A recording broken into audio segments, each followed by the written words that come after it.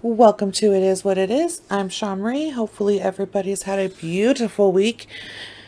So, real quick, I just want to say some things like real fast and then we'll get right into it. But anywho, so isn't it kind of fucking weird that they put this like whole mask mandate thing on the stores and whatnot? And then if you just throw a big enough fit, you don't have to go through with it. I just think that shit's ridiculous. Like, I am being pretty much forced to wear a mask while I work. And like, I don't know if it's because I'm a little chunky or I got asthmas or whatever the situation is, but like your girl fucking dies, right? Like sweaty, my upper lip all sweaty. I got fucking like face acne. It's all sorts of stupid. But really, if I just throw a big enough bitch fit and like embarrass myself, I think I can get away with not having to wear one like everybody else does. Well, not like people I work with, because like legitly they ain't playing. They're like, wear the mask or go home until the end of Kova. And who the fuck knows when the end of Kova is. And originally I was one of the people who were like, I don't even know nobody that has Kova. But recently, my best friend, who I've known since I was a child, who used to be my babysitter, has the Kova. So, and she says it sucks. Like, she can't taste anything from what I understand. Or, like, I don't know. That sounds like it fucking sucks. So, hopefully she gets better. But, like, now I know somebody with the Kova. My brother-in-law who lives in California had to go get tested because somebody at his work. So, it's, like, legit. Like, I understand, wear the mask, protect yourself. Yeah. And then there's the people that say, don't wear the mask, it's bad. I'm with y'all because this shit sucks. And mainly I'm with you because it sucks. And then another thing that has baffled me this week, and I think we need to hurry up and come up with a solution to this shit, because this is just bad. This will take a lot of people's monies away, and that's just sad. Is this change shortage thing? Blows my mind, mainly because when I went to Washington, we went to some strip clubs up there. Fun time, great time, highly recommend. But anywho, those women make more money than I do in a month, and they deserve it. The dances they do, the time they spend to practice, the pole thingy, wrapping your legs around that, slipping, the chicks that can shoot the balls out, the ping, ping, ping. Very talented, okay? Those are not easily done things. And I know that they have like the butt plug with like the square card on it. So like you can swipe the card, but then you still have to take the time out, get the app, charge him, whatever. I think we really need a slider thingy that goes like in the titties or something. Like a cute little holster that our boobs can go around. We can slide the card. Like we cannot not pay our exotic dancers. These women are amazing. And literally, I have never spent so much money in one building except for like a Walmart or a Winco in my life. And I didn't even get nothing out of it. But like, hot damn, if you've never been to a strip club, do not judge this until you go to one. Because then you'll walk in there and you'll sit down and you'll feel dirty at first. And then they're like, boo, boo, boo, boo, come to the floor or whatever, and then she busts out her moves and you don't even know what happened, but you threw all your money at this woman on a stage. You don't even know. Like, you don't even recognize it. The next chick comes out and you're like, shit, I have to go to the ATM. I didn't even know that I was going to give her $100. Oh, damn. And you understand why they make so much money. So this change shortage got me very feared for like my favorite profession. Yep, my favorite profession ever. I'm terrified for y'all women. I love you. Please don't quit. If anything, switch to like online or like something so everybody can enjoy it for one. Because here in Idaho, Idaho Falls, we have one place to go to. I haven't been there personally, but I don't know. I know it's not what I'm going to get in California. Literally, guys, when I was there, there was this one girl up there dancing. I don't even remember any of these girls' names. But like it was the one girl's birthday and she was doing this as like fun for like her birthday. We had like the titties and everything. Like I legitly saw these women eat a meal from each other vaginally. And I literally was like in awe, and I was just throwing money at the stage. So like that happened. And so these women do a lot of things. You know, they deserve to get paid. I just fear for you. You guys deserve your money. You deserve all of it. And I just fear that y'all just, this change shortage might fuck you up. And I'm just so sorry. But anyway, yep, that's what bothers me during the week. So we are going to talk about Nathaniel White 5 minutes in. See, this is take 2 of the show. And I just cut off like 8 minutes of fucking nonsense. Because before it was like 8 minutes long. So anyhow, Nathaniel White. This is picked from my #1 fan on Twitter, Kenny. Literally #1 fan on Twitter. You don't get better than Kenny. He makes me feel very, very good about doing this podcast. Except for I do have to say that he like spoiled one of my shows for me and told me what happens. Haven't watched it yet, but it's fine. Kenny, now you know. I will watch it and now I know what he is speaking of.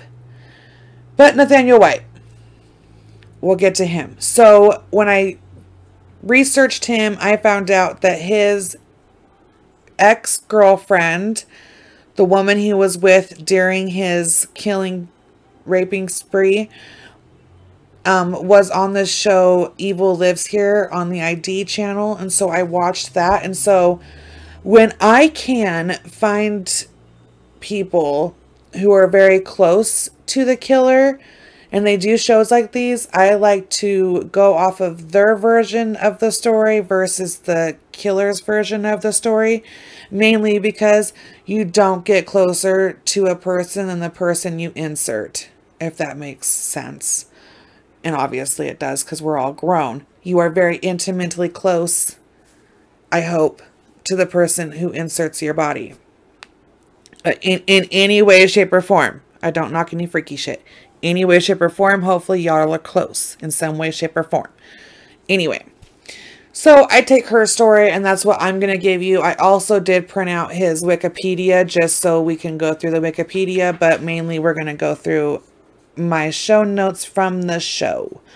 And I'm going to release this episode a day early only because if you want to watch this episode of Evil Lives Here, you have to do it by Monday because it will expire from IDgo on Monday.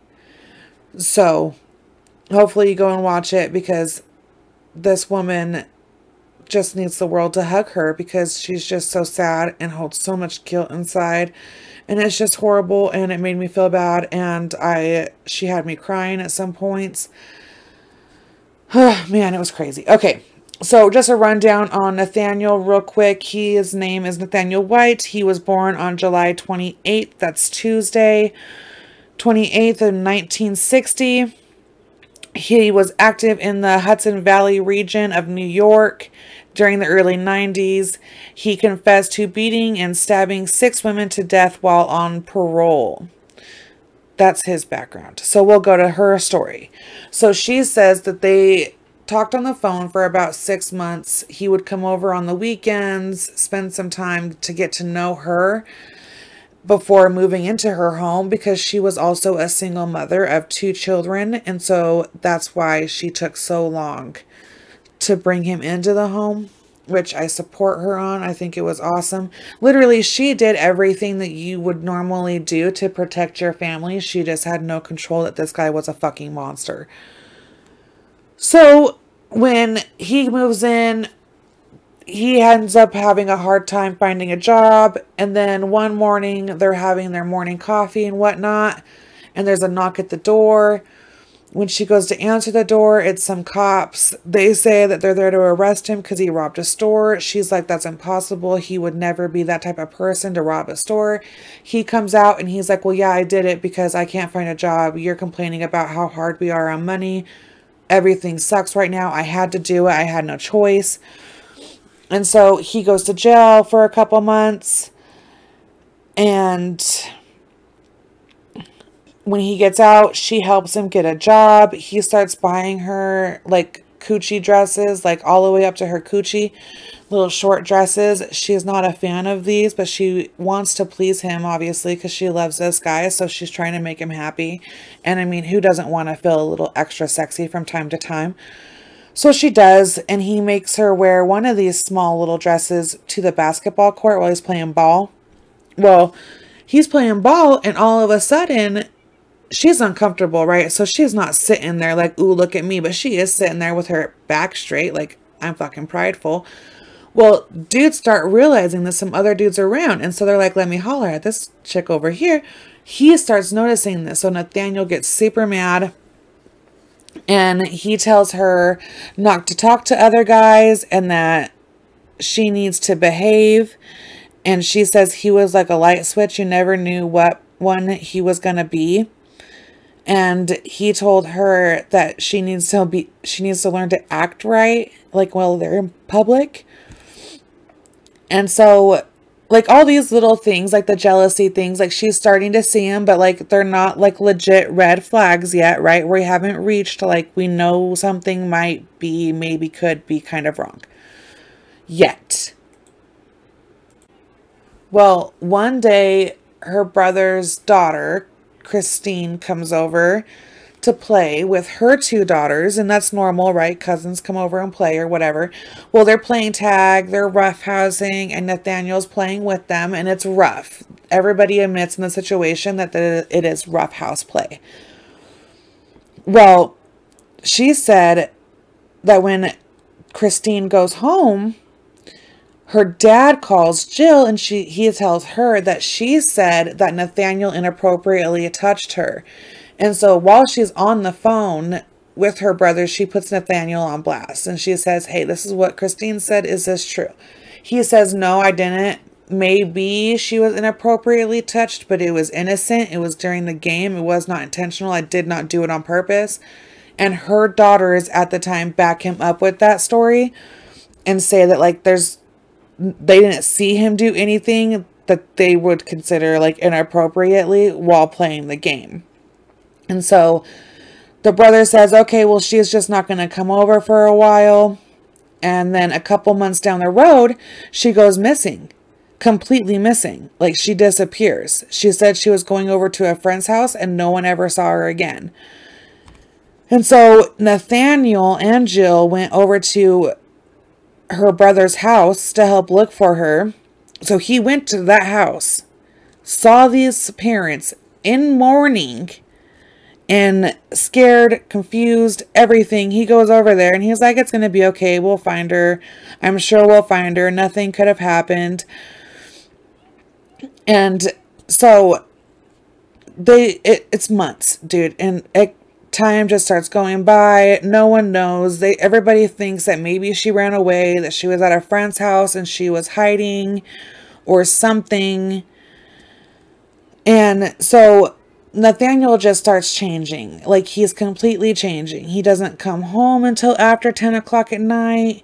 She says he's always anxious. He's on edge. And then next thing you know, the cops show up again to the house. This time they're saying a young girl says that he tried to kidnap her, and that, hold on, I lost my place. She accepted a ride from him, and when she got into the car, he would not let her leave the car. And then the first thing she did when she was able to leave the car was go to the police station and make a report. And he pleads guilty to a misdemeanor. He's in jail for less than a year. He gets a deal, and then he gets out scot-free. And then he goes back into the home, and then her friend comes over and says, hey, I'm moving. I need moving boxes. Do you have any? And she was like, yeah, I do. And so Nathaniel helps her, and he's like, yeah, I'll take her the moving boxes. It's fine.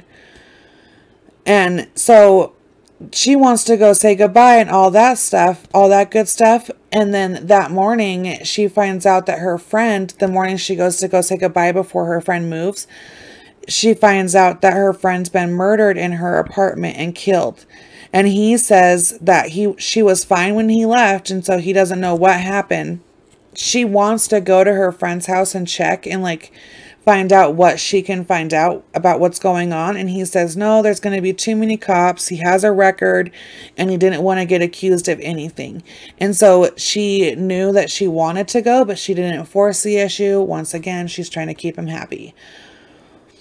So within the following weeks and everything else, a bunch of murders are happening. Like, girls are missing and no one knows why. And she tells him, she's like, we need to like start locking the doors. We need to like, we need to protect ourselves. And he says that they don't need to worry and that he will protect them. And one night he comes home with scratches on his arm, like deep, deep scratches. And he says it was from playing ball. And she was like, oh, okay, well, yeah, that kind of stuff. They're grown men. They can be aggressive. So then he was the natural caregiver at night for the children because she worked at night. And so he would stay with the girls.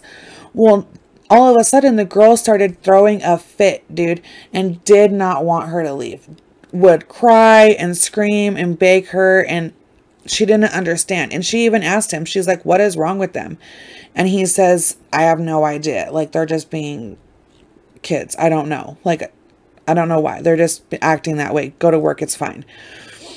And then one day, this poor woman is standing in her living room waiting and waiting for her children to come home from school.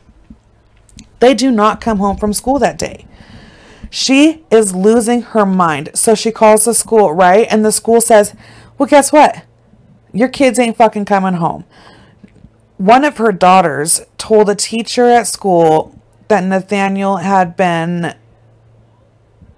inappropriately touching them at nighttime, and that the kids were not going to be coming home, and that she would have to follow up with CPS to get the children back. Okay. And so she starts screaming at Nathaniel, and she's like, what did you do? What have you done? And he is like, I didn't do shit. Calm down. This is all a big misunderstanding. Let's go. We'll go to the school and we'll find out what's going on. Well, they go to get in their car, and their car gets surrounded. They go to the driver's side. They take him out. They arrest him. And they're saying they're going to do that. He's being investigated because of all the dead girls. And of course, she is freaking out. She's like, there's no possible way. That's not who he is. And so they go down to the station. Both of them are taken, and they're both talked to for about 24 hours. And then they go in and they tell her that he has confessed to murdering all these people. Okay. She goes straight into denial, and she has no idea what they're talking about. The cops are like, well, we're going to take you home now. And while they're going home and driving to the house, she drives by Nathaniel on the side of the road in an orange jumpsuit. And he's out there on the property showing the cops evidence and like where the bodies are and stuff.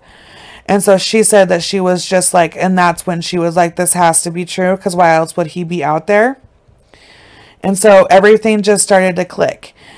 Everything, like all the things that happened in the past, and this woman is completely destroyed. She's devastated, dude. She was the one who constantly like stuck up for him, defended him, had his back and everything, and just for him to do this to her was literally devastating. And so she decides to go to her parents' house to get out of that house because she can't stand to be in there.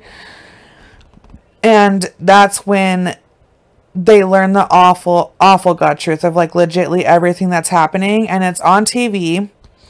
And she starts questioning then and there, like, why didn't he kill me? Why did he kill these poor women and not me?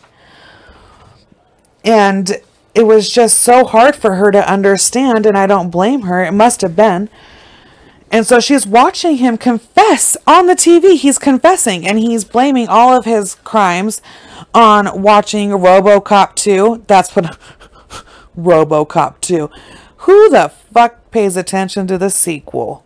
Jesus. Anywho, so he confesses to everything and tells her that,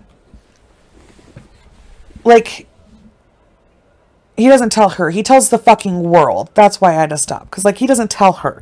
He tells the world, because he's on the news, that he gets joy out of doing it, and it stimulates him, and it's like a dream, and then when it's over is when he feels remorse, and that's when he feels sorry, and then he says, I couldn't help myself, And then while they're watching this on the TV, the phone rings and her brother is at the parents' house too at that point in time. And when the phone rings, her brother gets a call from the cops, right? And the cops say that he also confessed to being the one who killed her niece. And that her niece is his youngest victim. And so he confesses to all of this. She goes to her niece's funeral, right? And some people are blaming her and asking her how she couldn't have known. The brother doesn't really talk to her. He does, like, there's like a news clipping where like she's crying and her brother goes and like helps console her a little bit. But she said ever since then, her and her brother are just really not the same. They're destroyed the relationship that they had, obviously. And so she goes while he's in jail and she goes to talk to him and confront him. And he says that he was told to lie. He was forced to lie. And that it was all a mistake. Well, she gets her daughters back and there just wasn't enough apologies in the world to ever restore the bond that they had and the connection that her and her daughters had. And so that they have come leaps and bounds from where they were originally, but still the bond is never the same. And that they all live in fear that one day Nathaniel could get out, and that if he does get out, then they are almost 100% sure that they will be his next victims, and they're very confident in that, which is super sad. And he was sentenced to 150 years in prison. He has been asking for parole, though, and trying to get parole. And that's why she lives in fear. And she said she had to learn from it and move on. And learning from it pretty much means that she blames herself for all of this horribleness. And so to give you better dates on, like, they don't go into, like, the legit dates on the episode. So, like I told you, he said that his killings were inspired by watching RoboCop 2, which, by the way, if anybody's ever seen RoboCop, shout out to the first one. But the second one, that's the one you want to be inspired by? Who the hell goes off the sequel? Just saying. Especially back then, like, the first movie was, like, the best movie. And then they follow it up with like the sequel, and it never has the same people. It's always different. It's always less quality. Never go off of the sequel. Jesus Christ. But he said, quote, "The first girl I killed was from the RoboCop movie. I seen him cut someone's throat and then take the knife down and slit them all the way down from their chest to their stomach and leave their body in a certain position. I did this with the first victim I killed. I did exactly what I saw in the movie." His first killing took place on March 25th, 1991. And he had been convicted of abducting the 16-year-old girl. Like I said, she was only 16 years old. He didn't, got on probation for that. And that's the parole that he was on when he started committing these other crimes. So he was paroled out in April of 1992, and he returned to Orange County, New York. And after his parole, the first legit victim he had was his niece's girlfriend, and he killed her in the end of June, and then he killed 4 more others by the end of July 1992. So Jillian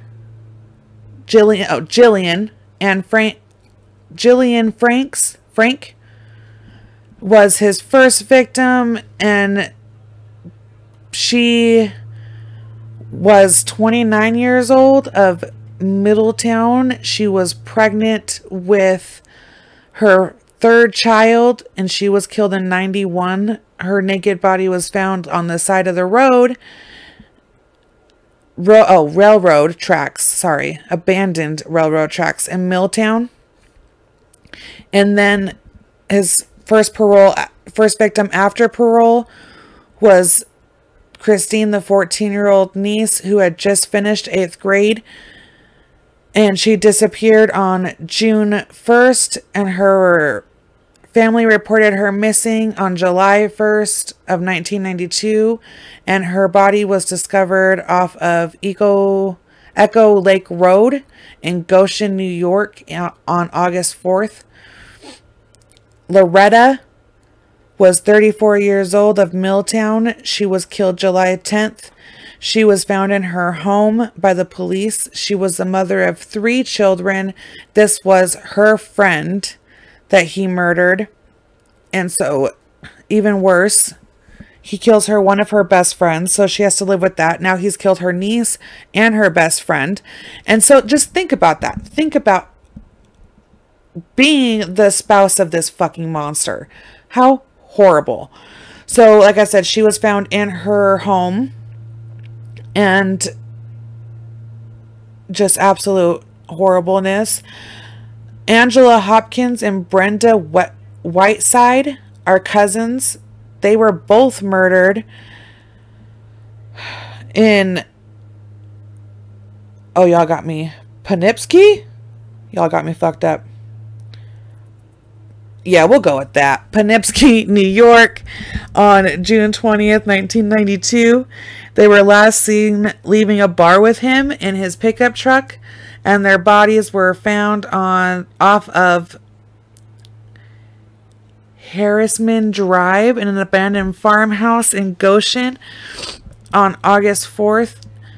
Their cause of death was blunt force trauma to their face and their head.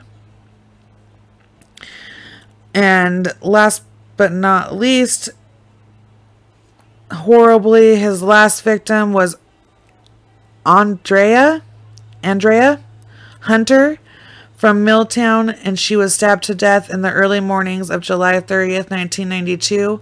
Her body was discovered in Goshen a day later, and she was 27 years old. Her charred remains were found at the restaurant. So, during their investigation, Angela's sister, the part of the cousins, she's the one who told cops that he was the last one seen with her sister and her cousin. And so that's when they start looking into them, and they don't really necessarily believe this is the guy right off the bat. So that's why he is able to do all this. They begin their investigation on June 30th. After the last body was found, they suspected then that he might be related for all of them, because obviously now they have a name, and so maybe this guy is the guy who's doing all of this. And so they start looking into him. On August 2nd, he returned to the Blue Note where he was identified and arrested by the sister of the 2 cousins. So she identifies him and says he is the one that was there. When they arrest him at the home and take him back to the police station, he confesses, and then that's when he takes the cops to Goshen on August 4th.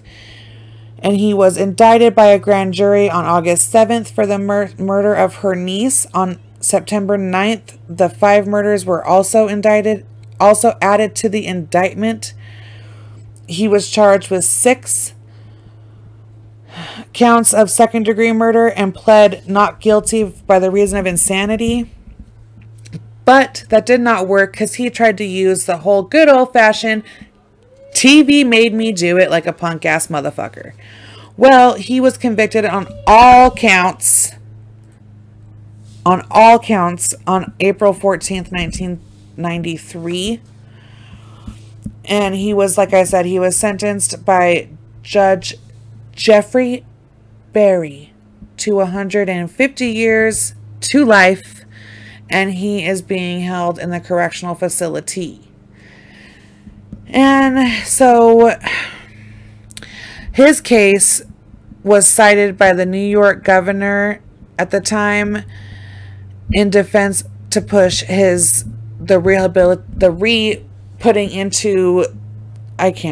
reinstating, there we go, I couldn't think of that word, the reinstating of the death penalty, which I think if anybody deserves to die, it would be good old Nathaniel White, because who does that?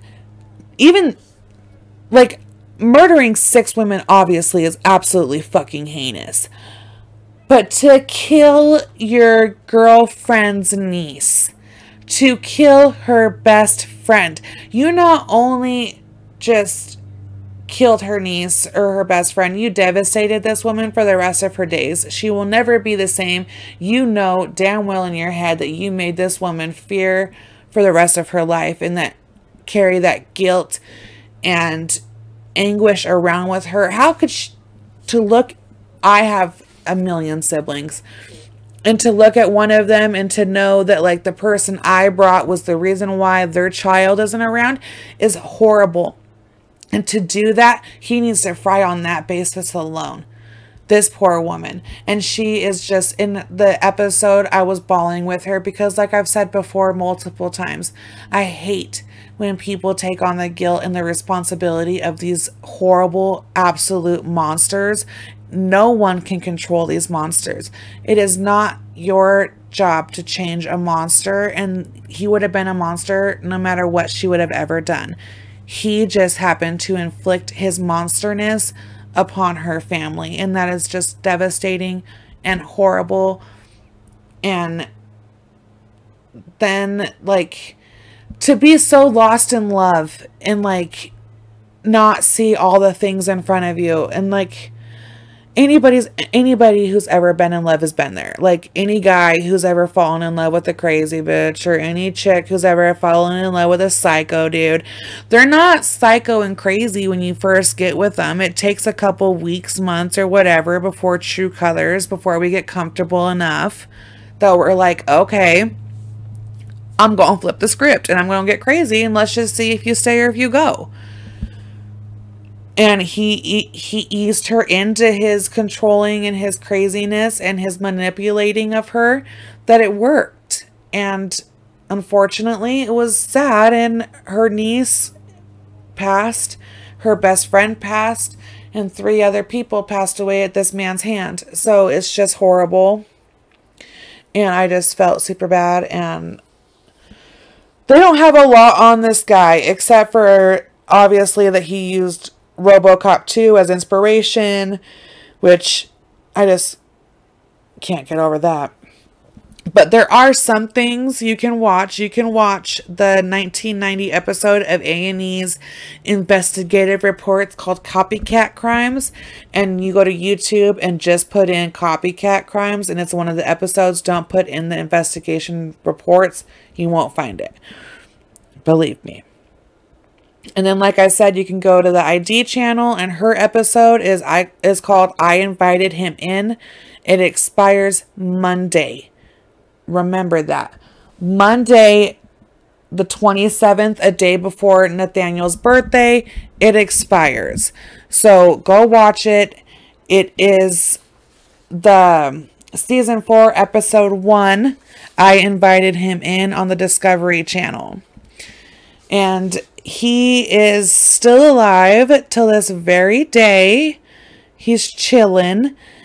And he is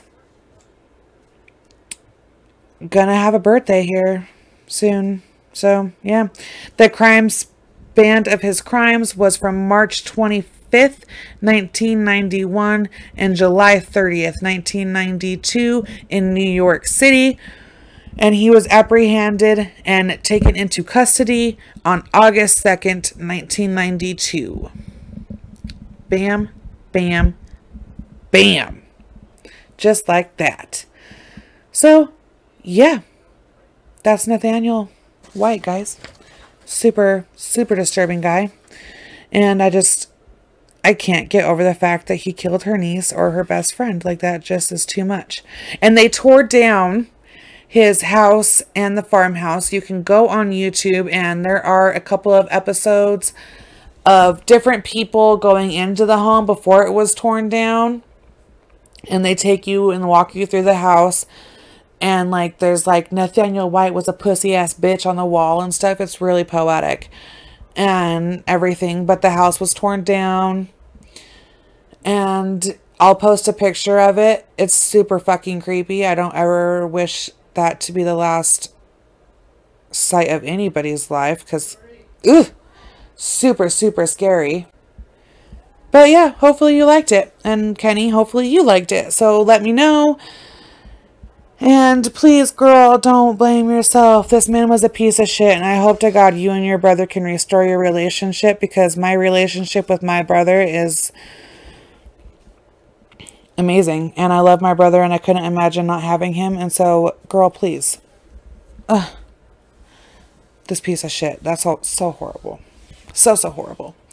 But follow me on Instagram at itiswhatitis pod19, all together, no spaces. On Twitter, it is what it is 208, because that's where I'm from. On Facebook and YouTube, it is what it is, a true crime podcast. And Tuesday will also be a show review day, and so will Thursday, because I have watched something that has devastated me, literally had me crying. We have a good wrongful conviction coming up, and it was just amazing, and I stumbled upon it, and I will tell you what it is when we get there. So on Tuesday, that's what we'll do. So everybody, please have a good day. Enjoy your early episode. Watch this episode. And yeah, keep it classy. Bye.